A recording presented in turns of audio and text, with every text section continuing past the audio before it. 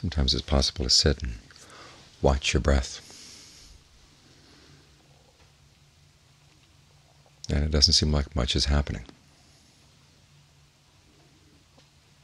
Breath is going in, breath is going out, you're aware. That seems to be about it.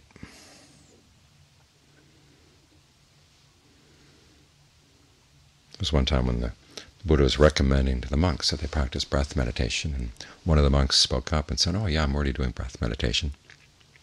And the Buddha asked him, "Well, what kind of breath meditation are you doing?" And he said, "Well, I put aside my hankering after the past and put aside my hankering after the future and just sit and try to be very equanimous in the present moment." And the Buddha said, there is that kind of breath meditation. But, he said, it doesn't give great fruit or great benefit.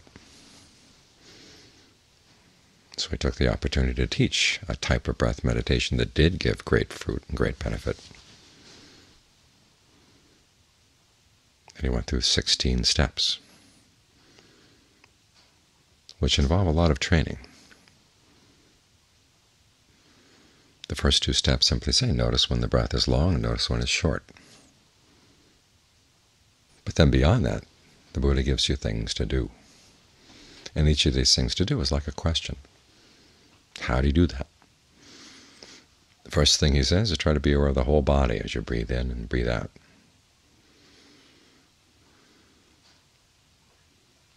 And as you do that, you begin to notice the effect that the breath has on the body, whether it's comfortable or not. And so you try to calm that effect. So it gives rise to a sense of pleasure and a sense of refreshment. That immediately alerts you, okay, there's something to be explored here. What kind of breath is really refreshing? How far can you push it?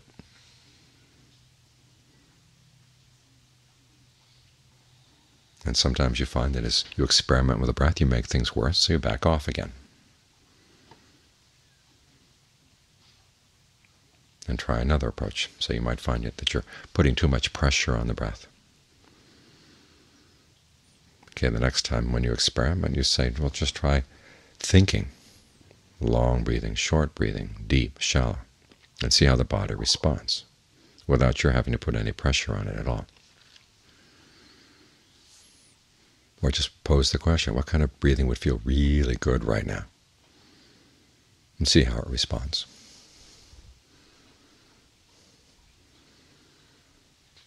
What you're doing is you're developing insight and tranquility at the same time. The tranquility comes from just staying with the breath. And the insight comes from seeing things in terms of what the Buddha calls fabrication. How does the body get fabricated by the breath? What kind of influence does the breath have on the body? Now, that's fairly quickly in the meditation he's having you look at things in terms of cause and effect, and particularly what's going to be comfortable, what's not comfortable. How would you rate breathing as comfortable or uncomfortable? Some types are obviously uncomfortable, but have you ever explored how really comfortable the breath can be?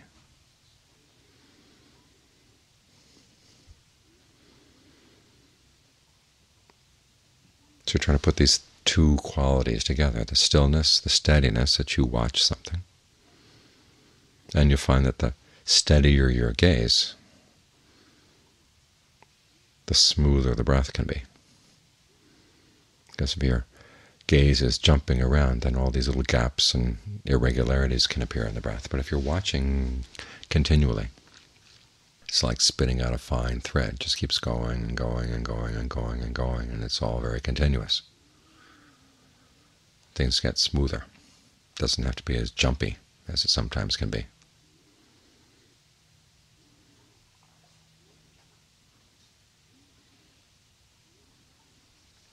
Then you start getting more sensitive to the various levels of pleasure and refreshment that can come from the breath. And you begin to notice how that pleasure and that refreshment can have an effect on the mind. This is another level of fabrication. It's called mental fabrication. And essentially, there are two things that have this kind of impact on the mind. One is the feeling of pleasure that you're trying to create, and the variations in that level of pleasure.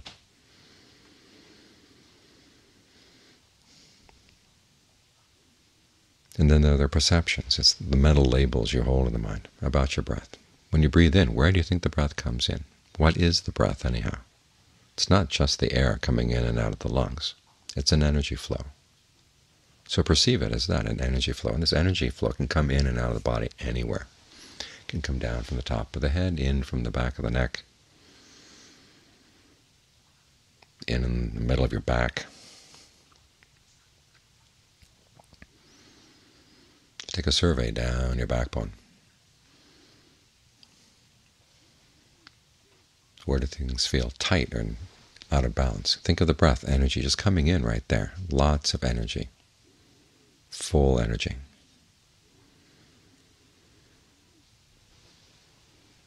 Notice how that tense spot changes during the in-breath, how it changes during the out-breath.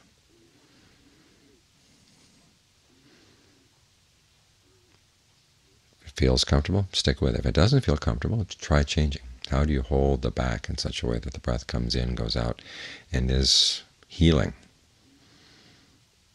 for that spot of tension, that spot of blockage? We can go anywhere in the body, anywhere where there's that feeling of the energy not moving well, and explore what would it be like for it to move well. What kind of perception do you have to hold in your mind in order to stay with it and explore the variations, the possibilities?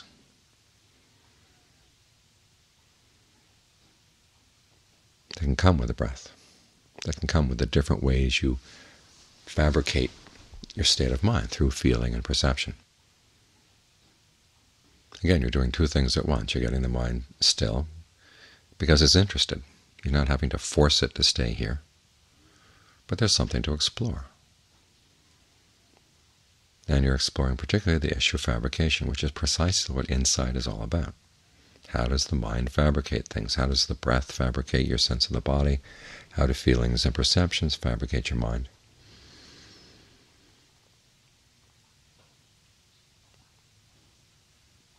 How does the way you direct your thoughts and the way you evaluate things, how does that affect the mind too? Because that's another kind of fabrication. They're all right here. It's not that nothing is going on. It's just that we got so used to the way things are going on that we don't really notice it.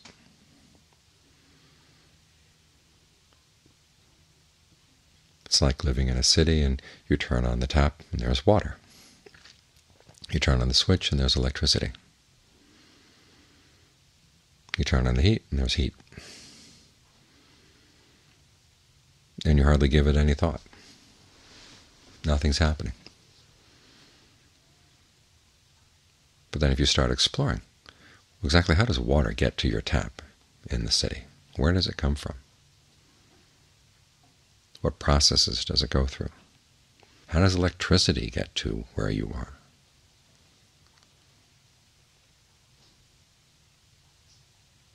What's the source of the heat in your building? Start thinking about these things, and you realize there are a lot of people working just to keep things going as if nothing were happening. Well, it's the same in the body. There's a lot of fabrication going on. The breath fabricating the way you sense your body, what they call proprioception, your sense of the body as you feel it from within. You're sitting here, you know where your hand is. You know where there's tension in the different parts of the body. That's different from the sense of touch. It's your internal sense of the body.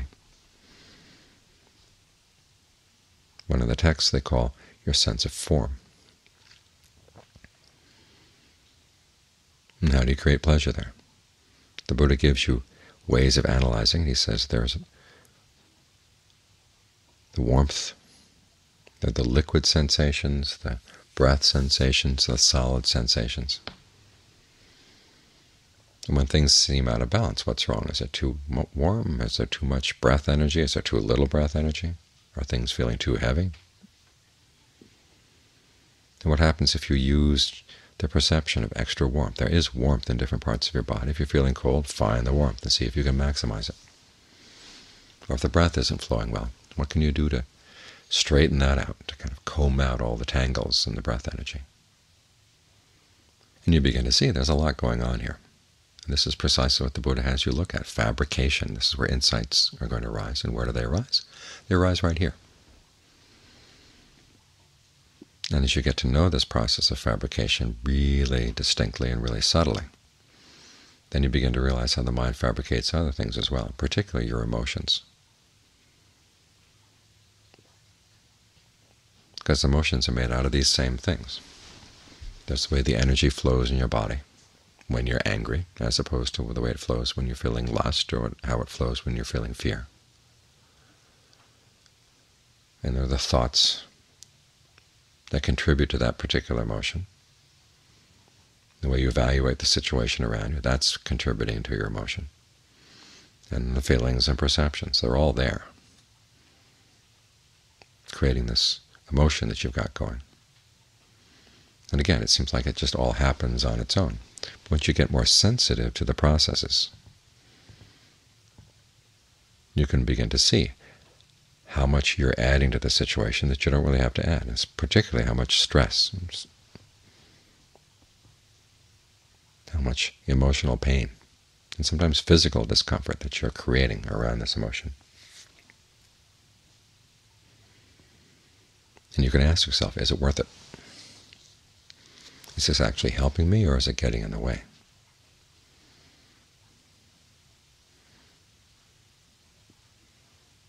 The body may be wired to fight, but is this a good time to fight, say? It may be wired to run away. Is this a good time to run away?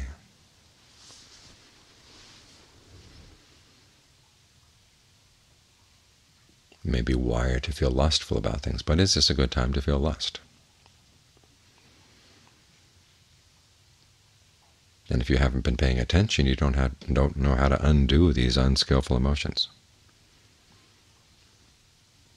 But if you get sensitive to the fact that, okay, the breath is a contributing factor here, at the very least you can breathe in a way that releases a lot of the tension that's in the body around the fear or the lust or the anger. So you don't have that physical sense of something in your system, you've got to get it out, because you can dissolve it out.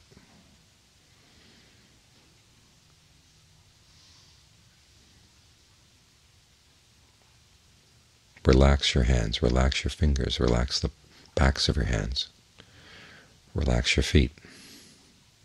Kind of open up those channels.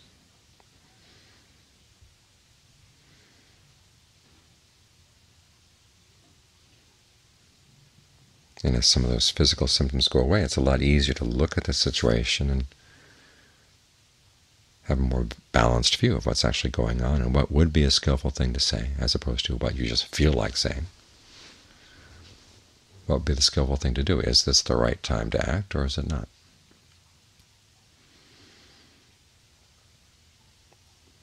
This is why the Buddha recommends that you learn how to practice concentration as an important part of the path, because it helps you to see things, partly just in the sense of getting the mind to settle down and create a sense of ease and refreshment with the breath. You've got to experiment, you've got to ask questions, and you learn about these processes. And then as the mind is still, when there's a slight bit of disturbance, you sense it quickly. I was reading the other day someone complaining that they'd read a piece where someone had said that it's important to have strong concentration in your practice, and this person said, well, no, my teacher taught me that strong concentration is delusional, because you don't see your defilements. You have to spark your defilements. You have to stir up your defilements to see them. Well, you'll see them, but will you understand them? By learning how to take them apart, tease out all the different threads that go into this weaving of a feeling of anger, a weaving of a feeling of lust, a weaving of a feeling of fear. If you can tease them out, then you can unravel these things. You don't have to be under their power. You're more sensitive. So it's a combination of understanding that comes from learning how to get the mind under control and have a sense of real rapture and refreshment here.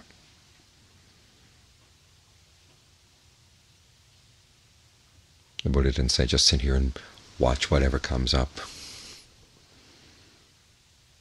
without giving you a foundation for watching. The foundation comes from that sense of well-being that comes from knowing how to deal with the breath, knowing how to deal with the perceptions and feelings, the thoughts and the way you evaluate, that go into creating a pleasurable state of both physical and mental well-being. So that when that well-being is disturbed, you sense it quickly and have some idea of where it came from and how you can unravel that disturbance.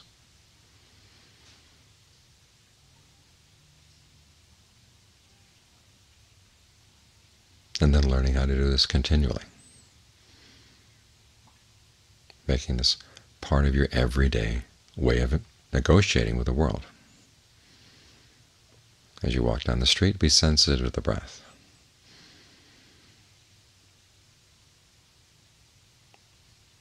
Learn how to watch your perceptions. Notice what there is in the street that pulls you out. Now, it's easier to see this if you're walking down the street with that sense of fullness. Can you maintain it while you're walking? This is one of the reasons we do walking meditation, is to keep that sense of fullness, refreshment, pleasure going, no matter what we do. Try to develop a sense of a steady center.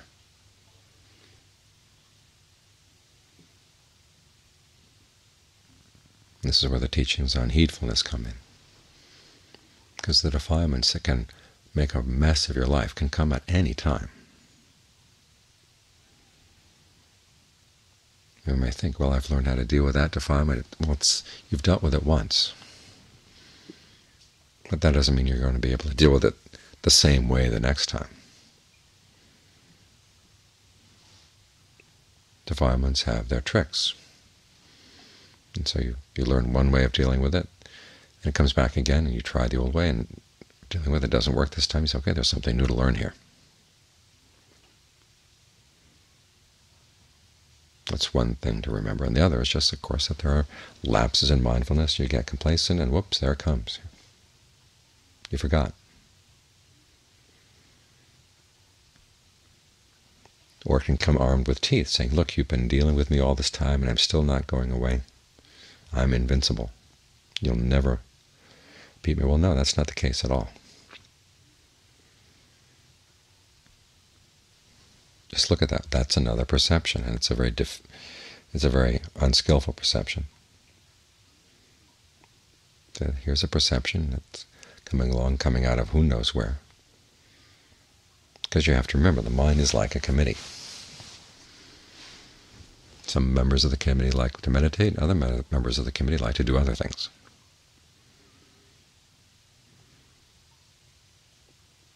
Every member of the committee has his or her own favorite pleasure.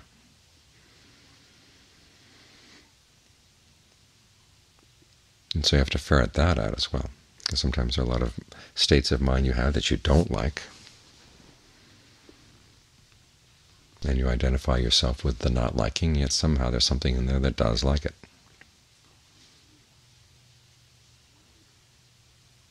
You've got to ask yourself, okay, what is there? What's the pleasure that comes from this? What am I feeding on when I fall for this state?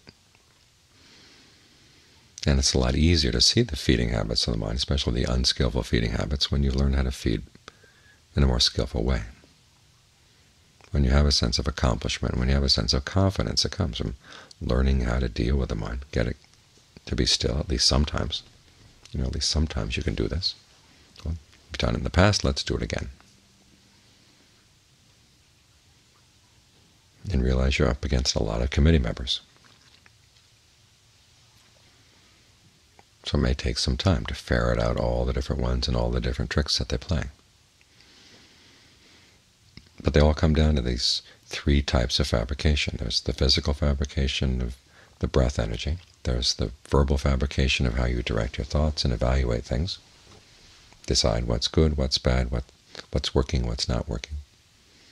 And then your perceptions and feelings. Feelings here meaning feeling tones of pleasure or pain, or neither pleasure nor pain. These are the elements that create states of mind that inhabit both the body and the mind. And you keep reminding yourself, okay, it's just these three types of fabrication.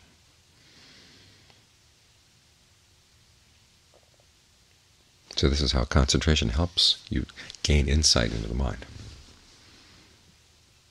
First, in the process of getting the mind to have a sense of well-being and fullness and stability in the present, learning about these factors, and then learning how to see how they go into the construction of your different defilements, so you can pull them apart, tease out the threads. And particularly when these traitorous perceptions come in, you learn to recognize, well, that's just a perception. Don't have to allow it to give power over my decisions. And counteract it with other perceptions, and then get the breath on your side. Get the feeling tone of well-being on your side.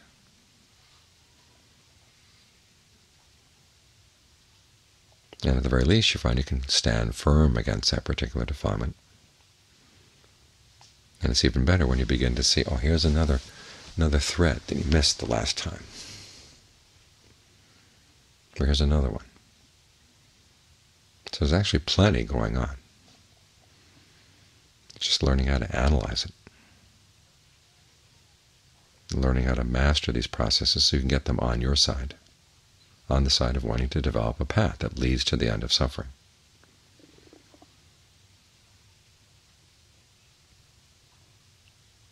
Rather than just muddling around in your old ways of creating more and more suffering and stress and complaining about it, but not really being able to do anything about it, because you don't understand the underlying factors. But that's what this path is all about, is to give you the strength and the precision of vision, so you can learn how to withstand the unskillful ones and develop the skillful ones in their place.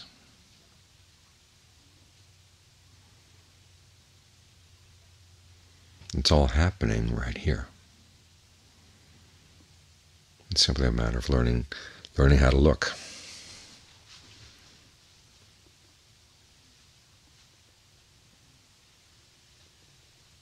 If you look from the wrong angle, you won't see anything at all. If you look from the right angle, it's all thrown into relief.